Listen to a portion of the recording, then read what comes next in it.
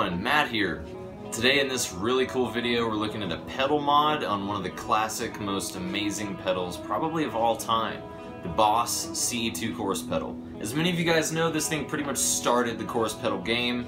It's totally legendary, but it's not capable of a whole lot other than just, a basic chorus sound. So if you don't, if you want the rate to really kind of go crazy, it's not really going to do that. So in this video, I'm going to show you some really amazing things that you can do that are very simple to keep your stock Boss CE-2 tone, but to definitely, stretch its capabilities like a lot farther. We're going to look at doubling the rate mod. We're pretty much actually going to be looking at the MatthewChapmanMusic mod for this pedal, but before we get into that, I want to tell you a little bit of a story. I bought a pedal kit from Mammoth Electronics. It was a PCB for the Dr. Fibes phaser. I've been really into like pedal building and stuff and mods and all that lately, so I thought I'd try one of these out. It was totally awesome. It came with a mod kit within the pedal kit, which I think is kind of funny, to like add an LED to the rate that the phaser is spinning. So, you have a LED like blinking every time that it's going through. I thought that was awesome. So I drilled another hole in the enclosure, added that LED. I thought it was rad. So that was one thing that I definitely, when I decided that I wanted to change up the CE-2 sound, that was one thing I set out to do. I actually ended up doing that before, I guess, realizing that there are a lot of these like mod companies and stuff around that do these kinds of things. So just to kind of, I guess, throw that out there, MatthewChapmanMusic, you can save a lot of time and stuff instead of getting all these parts separately that we're going to be talking about. You can go straight to MatthewChapmanMusic and just order his CE-2 mod. It comes with pretty much everything that I'm going to show you in the video today. A few mods, like I said, I'd performed already, and then discovered his mod, bought the kit, and then, essentially found out all the other amazing things that he's discovered. So without any further ado, we're going to be looking at a Japanese CE-2 and then a Taiwanese CE-2, which is the one that I've modded. They're both made in the same year, I think only like 11 months apart. The Taiwanese was made in January of '82, and the Japanese one was made in December of that same year, so they're very, very, very close. And it'll be cool. We'll even get to look at some of the differences and stuff with the circuit boards and stuff and the way they're made in the factory. So let's get into that, and then we'll take a listen to how they sound. Alright everybody, so this is the one on the left here. This guy is the Japanese one, the one that's not modded, so that everything that you're seeing here is stock. This one is the one that is modded, so this is the Taiwanese one made in that same year. So we're going to go through everything pretty much piece by piece. I'm going to talk about what I did.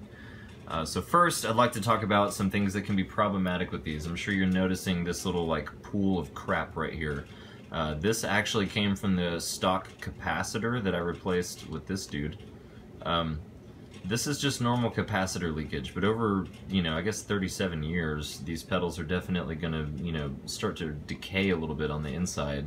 And every capacitor does this. On the Japanese one, there's a little bit of it, if you look hard enough, but not enough to actually disable the part. In this case, the old capacitor had leaked so much that it no longer worked, so I was not able to get any signal out of that pedal when I first bought it. And at first I was very angry about it. I was going to write like a really crappy review on Reverb and, all this kind of stuff. And then I just decided, well, I could look into the problem and fix it. And then as soon as I opened it, I saw that and I was like, well, oh, okay, cool.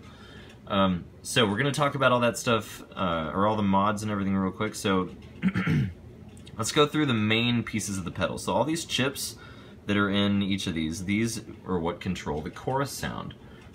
This is the stock one here. It's a JRC 4558D. It's a very common chip from this point, from that time period with pedals and stuff. But what I've done and with the MatthewChapmanMusic mod is he includes a Burr Brown OpAmp chip. Very much modern, new. It keeps your stock chorus sound, but it essentially just widens it, gives it a cleaner feel. It's awesome. So this is one of the things that is included in the MatthewChapmanMusic mod. Now, you may be noticing all these red capacitors here instead of all these green guys. So what these are just different film capacitors, metal film capacitors instead of the cheap old school ones. They're the same value, so there's nothing changed. The only thing that's different is they're made out of metal film, so less decay, and they tend to sound a little bit better. Now the next thing, all these silver capacitors, this is essentially the same thing. This is another piece of the Monty Allen's mod, these capacitor changes. Upgrading the capacitors in the CE-2 is one of the most common mods for sure. It cleans up the sound and makes it almost sound like as if it were fresh off the factory. Capacitors decay over time, we all know this. That's why older pedals can tend to not really hold their sound as well. Upgrading the capacitors definitely is a great way to go. So the Monty Allen's mod, as well as the cap upgrade, you know, you can buy that separately from him as well. Those two things are wonderful. They really clean the sound up a lot. Now let's talk about some changes here. So these two capacitors here are stock 100 microfarad. What we're going to do is upgrade them from 100 to 220. Now, this was something, I had a couple of these extra guys lying around from an old project, so I just put them in. This is actually another piece of the Monty Allen's cap upgrade. This is one of the first things, along with that LED, that I did beforehand. And these two guys up the voltage a little bit, kind of adding a little bit more bass and mid to the circuit. Now again, purchasing just the cap upgrade from Monty Allen, I think it's only like 20 bucks or whatever, that covers with all of these silver tantalum capacitors and stuff, and the metal film guys, and then, you know, these two as well. So purchasing that's actually really awesome. They all comes in the cap upgrade. So now we're going to flip these guys over. We're going to talk about the LED. So the LED is definitely the coolest part of the pedal now, in my opinion. Well, I guess apart from the, you know, amazing new sound and stuff. So here's the back of each one. Now, on the Taiwanese, there's a wire. Here, I guess you can't see that. Okay. On the Taiwanese one, there's a wire going to this pole labeled number 8. So this is the rate pot.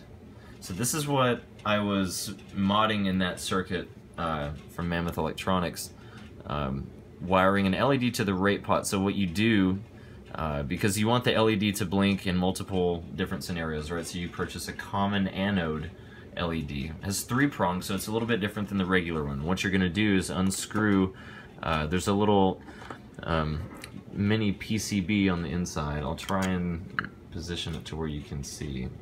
But underneath the power jack, there's a screw. It's easy to get to, but just hard to see here. There's a screw. You unscrew this, it's a small little PCB that holds the LED. You simply just desolder what's there, take the old one out, and then add the new one. Put them basically in the same spot on it. Well, I'll put this little diagram, so here, check this out right here.